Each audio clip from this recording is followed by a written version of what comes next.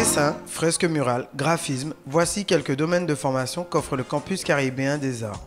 L'un des intérêts de cet établissement, qui existe depuis le 1er décembre 2011, est de proposer des formations adaptées aux jeunes Martiniquais qui désirent développer leur technique artistique. Il a vocation à offrir aux étudiants une offre de formation réellement pluridisciplinaire. Donc, en plus des arts visuels, plusieurs enseignements artistiques seront dispensés. C'est l'objectif en tout cas. Plusieurs intérêts motivent le choix des étudiants, parmi eux la proximité géographique.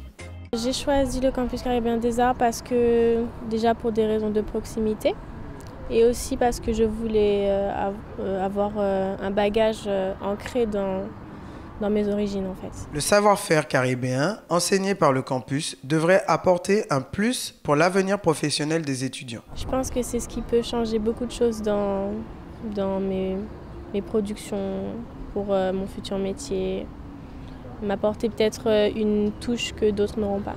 Autre atout, l'aspect financier.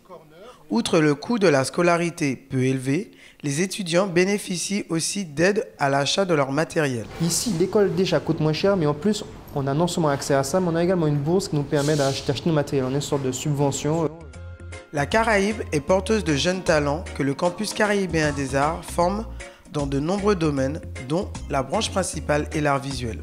Dans un avenir proche, les formations enseignées à nos jeunes passionnés permettront, à n'en pas douter, l'émergence de nos jeunes artistes martiniquais.